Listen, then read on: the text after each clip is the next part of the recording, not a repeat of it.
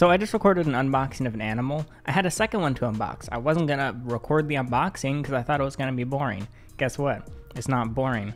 The ball python's head is completely taped over. What do I mean? Let me show you. How? Do you...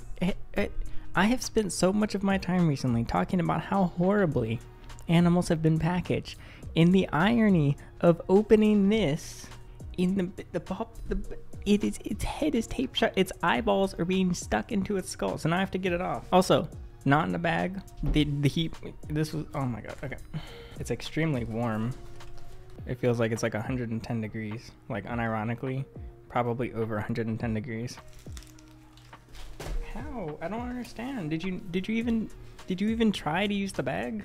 What? How? Let's get peeling. Luckily, it's packing tape and not like duct tape. A lot of people use duct tape in their packages. Maybe don't use duct tape because it's filled with moisture. I don't know if he was drooling in it or what. If it doesn't come off easily, I'll lubricate it with something, but it actually looks like it's coming off not too like painfully. I'm unironically so tired of dealing with this garbage. Not the snake itself, just everything that comes along with it. Look at you shedding off your first packing tape. It's coming off not too hard. He's, all things considered, quite sweet. What can I say? Luckily it didn't cover his nostrils and his mouth. It was very close. We'll kind of investigate the box and see how this happened in a minute.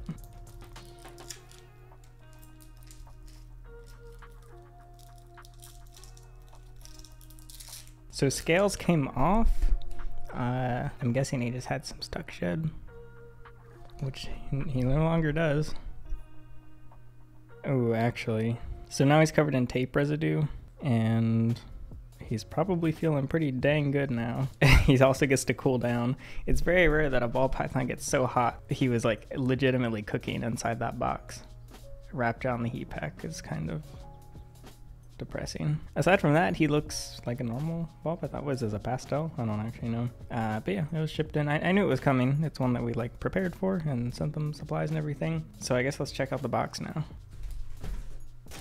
I guess it was from the heat pack. I don't really know where that tape came from. Aside from that, the packaging would have been fine if he was in the bag, if the bag was tied, if the heat pack was taped on the...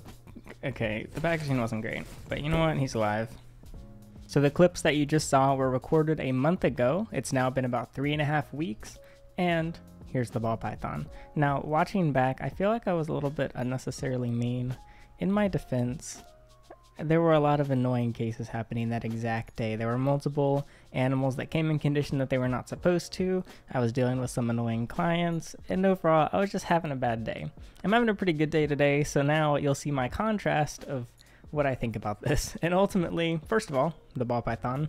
I have multiple pastel ball pythons here, and to figure out which one was the tape on the head one, I actually had to check all the ball pythons to make sure I had the right one. And I feel like that's a good sign and means that it's actually looking pretty good, because it is. If you look at its neck, you can tell that something is just slightly off and that some of the scales have a slightly different texture. So what I thought might be permanent scale damage actually just looks like it'll be pretty temporary scale damage, because it's still there, but his tummy's turning a little red, and that means that he's most likely going into shed, or he has scale rot, but I don't think he has scale rot, so I'm pretty sure he's just about to shed.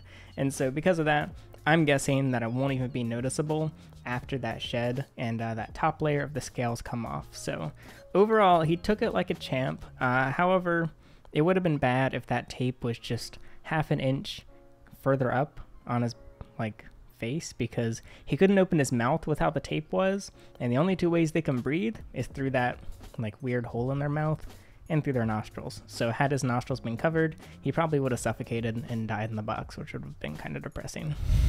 People make mistakes all the time when shipping, myself included.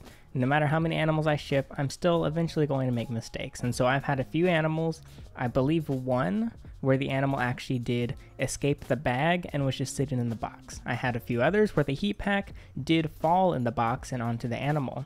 And I've had some where tape became dislodged and maybe stuck onto the deli cup or the bag that's in it. The problem with this snake that came in is all of that happened. The bag was not secured, the heat pack was not secured, the tape was not secured, which means he got out of the bag, the heat pack fell, and the tape wrapped around his head. It was just the worst possible scenario. I guess not the worst possible scenario, because he is in fact alive. He was very sweet from the start. If this was one of those grumpy snakes, like if it was some of the boas I've had to unbox, or some of the even just colubrids that are a bit more grumpy and upset, it would have been a massive pain dealing with an angry animal. So I'm very grateful that he's calm and sweet and didn't really seem to mind, all things considered. Overall with him, yeah, I mean, he's chill. He eats. He doesn't have the best appetite. Like some ball pythons, they'll like instantly eat. They'll be like active and ready for the food before I even offer it to them, because they can smell it in the room, like when I'm thawing out the mice and rats. He's not like that, but he eats slightly reluctantly. But overall, I can't complain.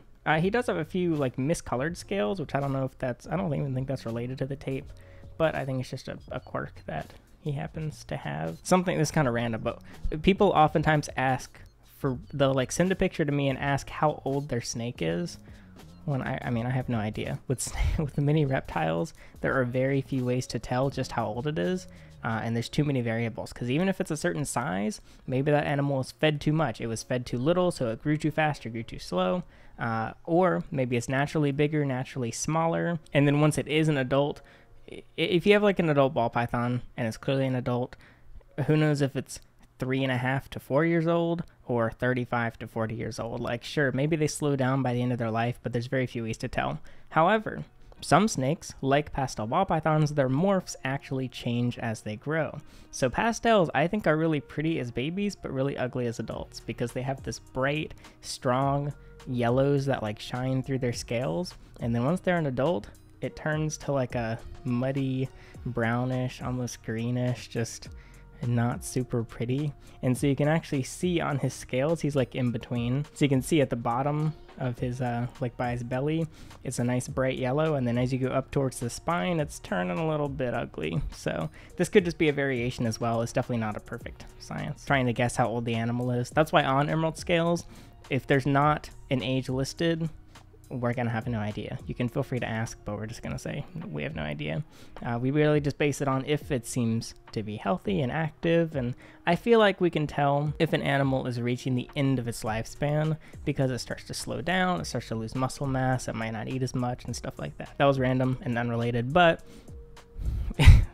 the thing I wanted to update you on is that he is in fact okay from the tape. Is he traumatized? I don't know.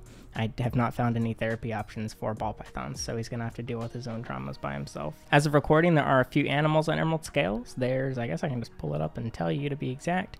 Currently there's a black and white tegu. I don't think I uploaded that video yet, but I shipped off the other tegu in a video, and then I got a new tegu who I recorded unboxing, so I'll probably show you that. But you can go ahead and pre-order him if you want. There's also a breeder dragon who was purchased but went back up for sale after the previous order didn't go through. And there's also 2 leopard geckos.